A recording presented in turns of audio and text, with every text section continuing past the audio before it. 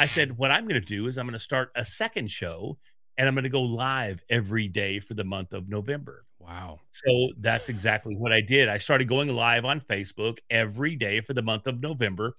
And it got me over that hurdle. It got me over that hump and that fear of looking at the camera like I'm doing right now and trying to have a conversation. Right. And really a conversation with nobody. Because, I'm sure you know, not to say that nobody watches your show, but I'm sure Right. you're familiar.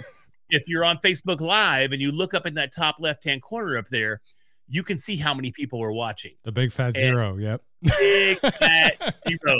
And you know what's even worse than that zero is to see that one pop up. Right. And then it disappears. And you're like, oh my God, I had one and now they're gone. Yeah. So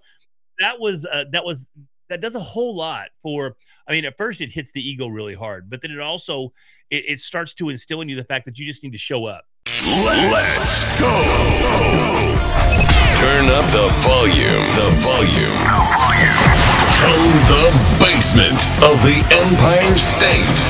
This is the Basement Surge. 3, 2,